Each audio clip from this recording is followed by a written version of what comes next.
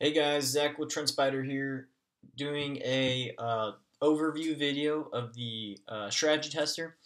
And without further ado, we'll get right into it. Um, Today, I'm going to be talking about how you guys can use the strategy tester to backtest some strategies and some of the new features we've added to it, as well as some of the new capabilities that we've added to it as well.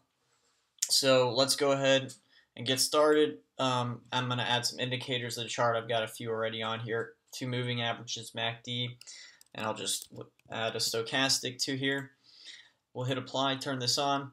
Now, to access your strategy tester, you just turn it on up here in the top right.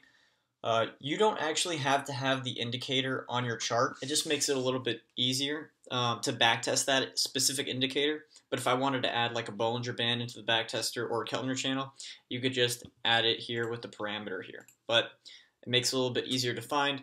I'm going to delete this to show you guys how I got here. And if you noticed, the way this strategy tester works is the left side of my screen is, or the left side of the strategy tester is my entry conditions. The right side of my strategy tester is my exit conditions. So I'm going to test this strategy of buying when the 9 crosses up on the 20. Stochastics are bullish and MACD is bullish. So we can do that by clicking on the add parameter here. Click on condition and then just set up our parameters, say 9 crossing up on the indicator 20. You can go ahead and add another condition, right? We want to add that MACD condition, so my fast needs to be greater than my indicator slow. And then we can add a third condition. We can keep adding conditions to this, right? But I'm going to do a stochastic K, needs to be greater than my indicator, stochastic D. We could add a volume condition to this. We could add a candlestick pattern condition to this. We could backtest above average volume with a candlestick pattern. So really this strategy tester is unlimited. The one thing that is limited about this strategy tester is that we can only backtest single time frame strategies at the moment. So if you noticed here, everything on the left side of my screen is all in the daily time frame. That's because the strategy tester setting is set to the daily. You can go from the 1 minute all the way up to the monthly chart. We'll just this on an hourly time frame, but we do still offer multi-time frame alerts, right? So you can have multiple conditions from other time frames being met and still get that alert. You just can't backtest that at the moment, right? But that's something down the line that we're going to add. Now you've got your exit conditions here on the right, and we can add a script condition, candles pass, take profit, or stop loss, or all four. Right, we'll do an add script condition. We'll say, all right, I want to go ahead and, let's say I want to sell in the exact opposite over here. So when the 9 crosses down on the 20 instead of up. So we'll go ahead and add that condition. And then we can also go ahead and add a candles pass, right? So I'll just say if I'm still in the trade 60 candles later, I just want to exit. If I also maybe want to add a take profit level, so if I've made more than 25% on my money, I just want to exit here. And then I can add a stop loss as well.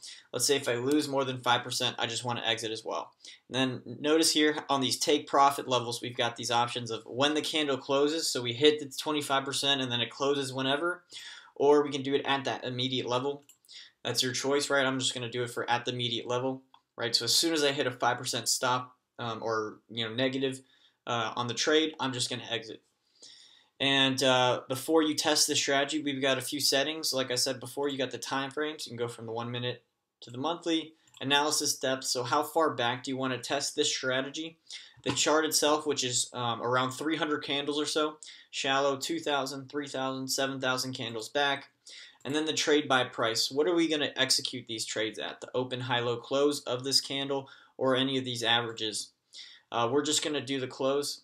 Now we do offer different chart types on this platform. So generally speaking, most backtests work with the generic open, high, low, close. But for our raindrops and Heikin-Ashi and line, those data points are going to be a little bit different. So just make sure you're on the right type of candle chart that you want to backtest. So I'll go ahead and test this strategy with the inputs that we have here.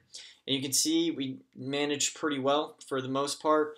I'm reading this from the bottom left-hand corner of my screen. I analyzed 47 positions across 2 years of Facebook data, just under 3,000 candles with an average trade return of 0.29%. So what this is saying is that over the course of the last 2 years, we traded 47 times, and every time we entered into a trade, we can expect to have an average gain of 0.29%, right? And then you can see here of our performance chart, we've got the performance of our portfolio or our strategy netted us 11.72%, while buying and holding Facebook over the last 2 years would have netted us a positive gain of 0.45%. It's not that great.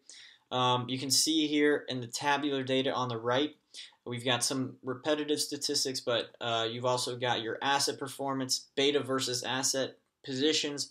You've got the number of winning trades, so 18 or 38%. Number of losing trades, 62% or 29. Average winning trade was positive 3.71%. Average losing trade was negative 1.82 or 83%, giving us that average return. And then we've also got this price behavior explorer on the left. If I maximize this and I show you what it reads, it says mean percent change after X candles was positive 3.18%. So basically what this is saying is that for the positions that lasted this long, they generally averaged you around a 3.18% gain. Well, you can actually see the number of positions that made it that far by clicking on number of positions here. And then you can see we start at 47 as time goes by. You can see we're at about between 20 trades here open at this time. Now, keep in mind, this is the average, right? So that means that there could be some higher trades that were returning a higher return at that point, or trades that were returning a lower return at that point as well. It's not like all of your trades netted you this gain, right? So we can see which the 25th and 75th percentile by this blue shadow. So the top of this shadow is the 75th percentile of your trades. So the top 75th percentile of your trades were netting you here around this 25%. I'm sorry, 25 candles, 3.24%, while the bottom 25% are down here. You can also do the min-max range in here. This is going to show you the absolute min-max range. So we had a trade netting us all the way up here at 15% almost, and then we had some trades down here almost negative as well. So that's a kind of a better way to look at it as well, to see the full range of your trades. Another good way to look at it is the median change. So you can see here our median change is a little bit lower than our mean change, right? So that is the price behavior explorer. Now, cool thing with this is you can click see on chart, and you can actually see on the chart when and where we would have entered and exited based on these conditions, right? And why we would have exited, right? So entry, exit because of the script condition here. I can click and drag this chart back, and I can keep looking back to see, maybe some other conditions that were exited, but we can just look through our chart here and see why we exited, right? So you can see entry, exit because of the number of candles passed. Here, another exit because of candles passed, right? You can just see those arrows on your screen. These arrows will stay on your screen, so to remove them, make sure you right-click on one of them and then hit remove all execution marks. They'll pop right off. Now, the other thing you can do, let's say you have a strategy that you like and you want to dive into a little bit deeper based on the trades. You can click on this download CSV file and click on one of these options. It's going to download an Excel sheet into your computer. You can open that Excel up and dive into the details of these trades, right? What prices were you buying them at? What were you exiting at? Now, one thing to note about this strategy tester is that we assume perfect executions, right? So we don't account for slippage or missing the market, or we're presuming that you entered the market perfectly and exited perfectly each time. The other thing that you need to know about the strategy tester is that when we take into account the wins or losses from your previous trades. So what that means is when you go into your next trade, you are taking in the wins or losses from your last trade. So it's a compounding strategy that we're testing here, right? So that's another thing to keep in mind, a little bit disclaimer there. Now, cool thing with this is that you can literally just click on the next ticker you want to create this alert on. TrendSpider will automatically backtest the strategy for you and do the trend analysis all at the same time, right? So you can see if this works on Google. In this case, it doesn't. We can go to the SPY, see if it works on SPY, right? And we can keep on going through our watch list here. Now, the other thing is, part of backtesting is editing your strategies to kind of make sure they perform a little bit, or see if they can perform a little bit better, right? One quick thing that I didn't mention here is we've also got a distribution line here, so you can actually see, where most of our trades are executing at. On our average wins or an average loss. So you can see a max gain here of 4.4%, a max loss of 1.5%, with an average loss right there, right? Average return and our average gain. Now you can go ahead and the cool thing with this is you just keep editing this stuff to make better strategies, right? So let's say that a lot of our exits were because of number of candles passed, and that could have been limiting our gains. We can delete this condition to see if our net return maybe goes up or down after a period of time, right?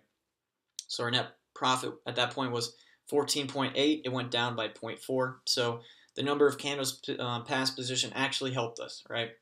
And that's just part of backtesting and seeing, what works and what doesn't, adding new conditions, taking away conditions. And I recommend only editing one condition at a time. Once you find a good, decent strategy, maybe only tweak one thing, test it, see if it worked or not, right? Made it better or not. If it did, maybe test another thing, see if it can improve there or not, right? And the other thing that the strategy tester can test is the consecutive conditions being met. So for example, let's say I didn't want to enter unless I had 2 green candles previous to the cross here. So I could do that. We could say, all right, if you notice, and we can add these types of consecutive conditions with these parentheses last. So I want to go ahead and say, all right, well, I want these conditions met, and I also want to enter on a green candle. So my open needs to be less than my price close. But this green candle needed to have happened a candle before these other conditions met. So I can click on this last, and I'll notice how it goes from 0 candles ago, so we can change that to a 1, right? And then I can also go and add another candle, and we'll actually click on, we'll go ahead and click on price open, needs to be less than price close. I'll click on last. We'll do 1 candle ago here, and then we'll click on last, and we'll do 1 candle ago. So now that this, so now this will test the strategy of when these conditions are met, and previously we had a green candle. So, and then we can keep adding this condition here, right? So I could, and making it 2 candles ago, 3 candles ago, 4 candles ago, 5 candles ago. It's a little bit repetitive, but you can actually save these conditions so that you don't have to keep on making these types of repetitive additions to the strategy tester here. So I'll do this, and I'll just do one more. We'll do 2 candles ago. We'll do, actually, hold on, sorry. Because I'm on a small screen, I have to do a little workaround here because I accidentally hit the X on that. So, right, so now what this is going to do is this is going to enter on, and now you can't get too specific sometimes because the market isn't always going to present these perfect conditions to you. So you need to be careful on adding too many conditions to your entry side. But basically what this means, what I'm testing right here, is for these conditions to have met with 2 green candles prior to these conditions being met, right? So I can go ahead and test if that's a real viable strategy on here. And you can see that it is still, but it increased. It doesn't look like it actually hurt our strategy here, but it still was able to find some entries based on that condition there. But you can see it was a lot less entries. It was about half. It was about 10 or so less entries than previous, right? And it brought our net profit down to 3.5. So just keep that in mind, guys, when you're finding these consecutive conditions that you might not find all the trades you want because you're limiting yourself. So that's the strategy tester now, you guys, and that's the video. Let us know if you guys have any questions. You can email us, hello@trendspider.com, and you can also get in contact with our live chat as well. My name is Zach, and thanks for hanging out with us.